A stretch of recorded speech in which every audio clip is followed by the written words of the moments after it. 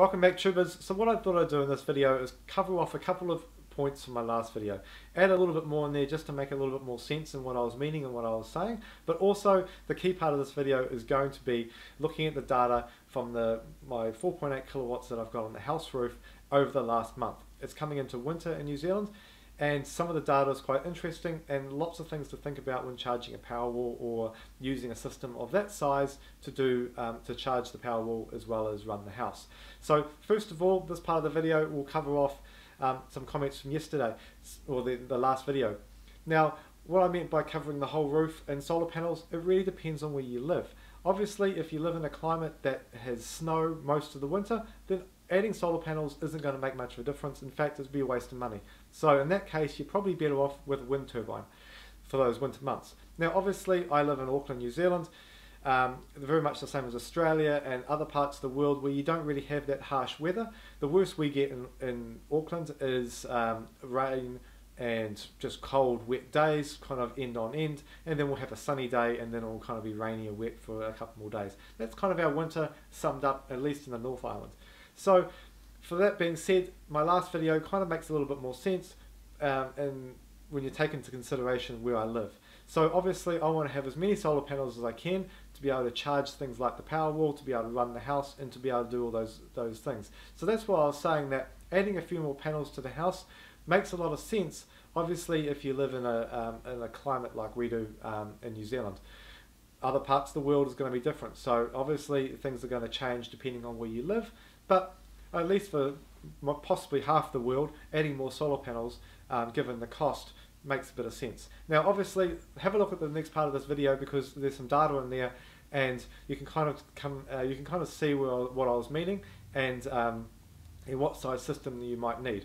So what I'll do right now is I will bring you into the computer room. Now what I thought I'd do is to show you the 4.8 kilowatts that I've got connected to GridTie on the main house, because majority of people will only have one inverter or one system. They won't have multiple systems, and obviously in the garage and other bits and pieces they'll normally have one inverter, some solar panels, inverter and a battery storage system. So this is about looking at the size of the battery system and how it corresponds to how many panels and the size of the solar system that you might have, because after looking at, as we're getting into winter time, and as we're kind of now looking at some of the data as we're moving into winter, we're starting to see how much the solar panels are producing on a day-to-day basis, obviously based upon the weather, but how little of solar we're getting versus the summertime, and how much of a difference that might mean to how many solar panels that you put on the roof, as per other parts of this video and the previous one. So let's have a look at some of that data and let's really kind of understand what we've got and what we're producing versus how much we've got left over, because the amount of power that we've got left over will govern how much power we can actually put into a battery storage or a Powerwall and things like that to actually charge that back up again.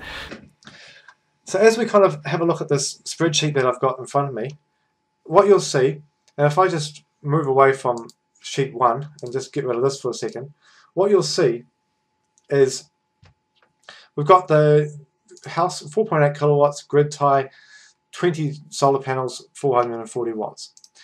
We've also got the weather here. Now this is kind of a variation of it might be sunny, it might be kind of sunny, cloudy. It's kind of in between. And some of them obviously I've put sunny, wet, where I've noticed it's a really wet day, and then I've got wet, wet, wet. So that's kind of an idea about what this side of the spreadsheet means. Obviously we've got the dates, so this is obviously our current date, and then falling back for the last week, or for the last month, and this is only looking at our 4.8 kilowatts from our solar system on the main house roof. It's not taking into consideration the 1.4 that's on the garage that's charging the Powerwall. This is only looking at the main house roof, and there's some really good reasons why we're looking at that in this video today at least. Mainly one, because it's easier to look at, but also two, most people only have one size system, and if it's a 5 kilowatt system, which is on average for most people is actually quite large. A lot of installations are 3 kilowatt hour or 3 kilowatt systems. So this is 4.8, but it will give you a bit of an idea about how much power you need to be able to get through a month, at least in winter or getting close to winter. So that being said, these are the days, this is how much power we've made per day. So 18.5 kilowatts, 20 kilowatts, blah, blah, blah. We had some really wet days. Obviously, if it gets really, really wet, we're not going to produce much power at all. So there's our 3.2s, which is actually the lowest I've seen. I think last year the lowest was 4 point something, so we're a little bit lower this year. We get some really sunny days here, and we've got some, again, wet days. A majority of the last month, obviously it's coming into winter, well, it's pretty much winter, we've got lots of wet days all in a row. So this whole week, wet days. We had a couple of sunny days. This one here was kind of a sunny, cloudy day. So whether that counts, we still made 15.9 kilowatt hours. So that's quite good. But majority of the time we've had lots of wet days. Now this is the problem when you're obviously looking at winter time and how the solar responds in winter. These numbers obviously in summer would be in the 30s, but in winter they're all the way down to 3.2. So that's an interesting number in itself. However, the most interesting is how much excess power we've got. So this is kind of what we're exporting to the grid. And why this is so important is that if you've got a solar system that's obviously on your house, you've got an inverter and you're charging your batteries with it, well, what you're charging your batteries with is what you would be exporting if you didn't have batteries, right? So this 4.8 kilowatts we've got here hasn't got batteries connected to it. So this will give you an idea that if you did have batteries connected to it, how much power you'd be putting into your batteries each day, obviously in winter. In summer, the batteries will be charged most of the time, so it's not a problem. In winter, it's a real big problem. So obviously in our first day, 18.5 kilowatt hours, we've got an excess of 5.5. Excellent. That means we can at least charge half the Powerwall from the night before. Remember, in winter, we pretty much go through the whole 10 kilowatt hours. So if you've got a 10 kilowatt hour Powerwall, you'll go through that the whole night. No problems at all. Or at least, unless you're really cautious about not turning on a heat pump or not doing things inside the house at night. Majority of the time for us, what I'm finding, 3-bedroom house, 4 people or 3 people, we're pretty much using the 9 point something kilowatt hours to 10 to 11 some nights. So with that in mind, have a look at some of these numbers. So what we've got here, 5.5, obviously half charge the Powerwall. 5.1, half charge the Powerwall. 7.9, cool, we're almost fully charged if we were to be using that power to charge. Now obviously in this situation we're not, but if we were, that's how much power we've got left. This day here we've got 2 kilowatt hours left over.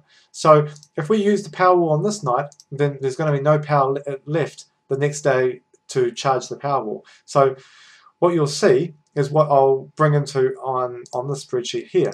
It's exactly the same sheet, same numbers, but what you see is that what I've got is I've got the Powerwall listed here, and I've got whether the Powerwall is able to be turned on that night or not. And what you'll see is on a winter month, on the first day we've got power. The second day we haven't able to charge it much, Powerwall's off. Third day we've had a good day of sun, the Powerwall gets to be turned back on again because we're able to charge it. However, this is the worrying factor. And remember that this is with 4.8 kilowatts of power, so if you've of solar panels. So if you've got less solar panels than this, then these days here in particular, you'll find that you won't be able to use the Powerwall. So if you have a look at these numbers, and this is really when it's quite surprising, and this is why I really wanted to make a video on it. Out of this whole month period here, in the last month, if we were to have a look at just using the power of the 4.8 kilowatts of solar to charge the Powerwall and to run the house, which is what you'd normally do, you're only able to use the Powerwall 1, 2, 3, 4, maybe 5 nights out of the whole month. Now that's really, really interesting, and it's really quite surprising. I would have thought coming into this project that 4.8 kilowatts, easily I can be able to charge the Powerwall during the winter months, or at least most of the month, and what I'm finding is that the answer to that is no. So majority, and this is really a summary of why. So we've used, if this is on this night, then obviously we're going to use that power the next day. 2 kilowatt hours that we've got on excess is not enough to charge a 10 kilowatt hour Powerwall. We've got 8 remaining. So that pretty much means the Powerwall's off that night. Next night, still off, we've only put 0.8 back into it. Still off, only 1.7 and 1.3. So obviously it takes a long time so many days of wet days before we're able to get back to 10 kilowatt hours. At 10 kilowatt hours, we've got, because we've had a good day of sun, the Powerwall can come on that night. It's used these nights to be able to charge it pretty much over a week and a half there. And then obviously the next day was a pretty crappy day. We didn't have a lot of solar. In fact, it was actually not too bad. 15.9 is not too bad in the winter. But we've only got 1.5 excess. So that means if we had power, if we're charging the Powerwall, 1.5 excess, that's not going to charge 10 kilowatt hours. So we're short by 8.5. Again, we're going to have to wait pretty much another week before we can use that Powerwall again. And as we see down here, 5.7, we can obviously, with that plus these numbers here, we're back to about a 10 kilowatt hour. Now we can turn the Powerwall back on again. So obviously that means we're charging the Powerwall all the way up and then discharging it.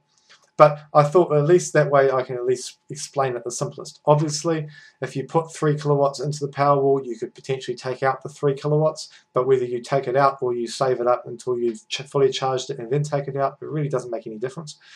Because if you're only putting in 0.8, it's such a little bit of power that it'll be gone within half an hour if it did turn back on. So this kind of gives you a really, really good idea about how big a system that you need to be able to charge your Powerwall in the winter months. Now, this is only June in New Zealand. It's coming into, it's kind of wintry. It's not too cold yet. We've had some cold days, but you kind of get the idea about where I'm going with this video. What you'll see is that obviously I've got my 4.8. Later, if I was, for example, if I add on the 1.4 that's sitting on the garage roof, then obviously I'll have a lot more, but with 6.2 or whatever it works out to be.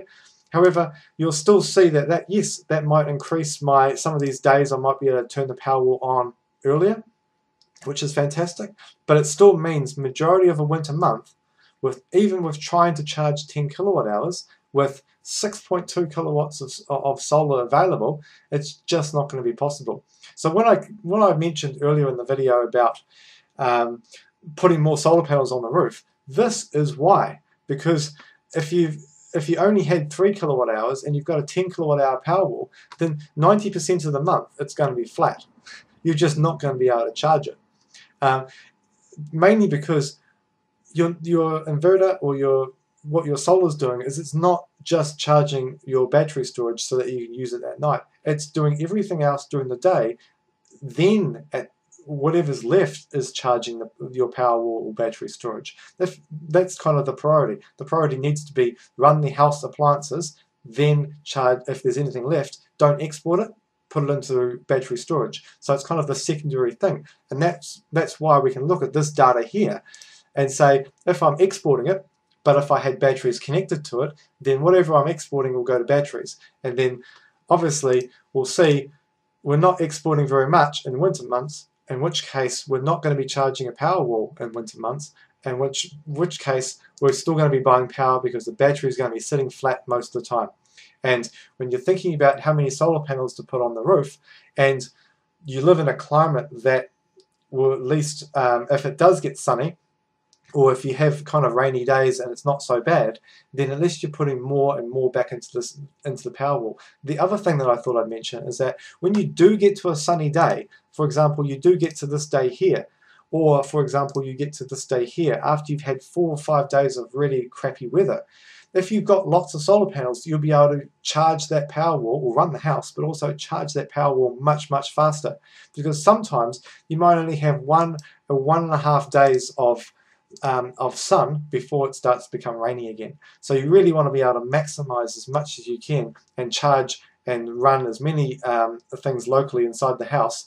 Obviously do your dishes, do your washing and all those other bits and pieces, but also charge your Powerwall back up to full so that you can use it again.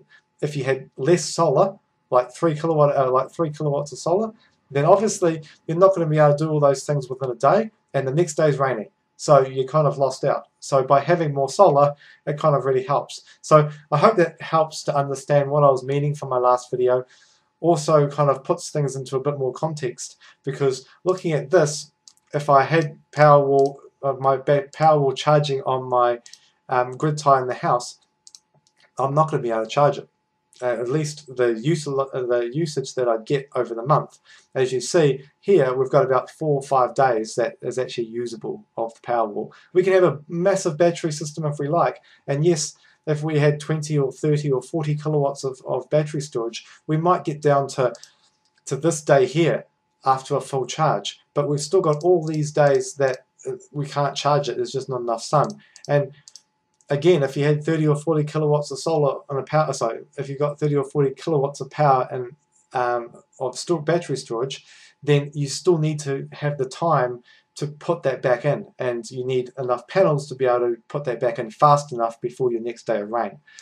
So, hope that kind of makes some of you, I suppose, think about how what size solar system you might need, what size battery system you might need. Obviously, a smaller system will charge quicker, we won't need to put as much in, but it's not going to get you through the night. So there's lots of things to consider, but I hope this video really helps. And do your own calculations, figure out what your usage is, figure out what size solar you've got, how much you can put back into a battery, and go from there. But what I'll do, my next video after this, we'll look at my Powerwall. I kind of put this video in between to kind of show what I was meaning about a couple of things, and I'll see you guys in the next video. Thumbs up if you like this video, subscribe if you haven't subscribed, and I'll see you on the next one. Thank you.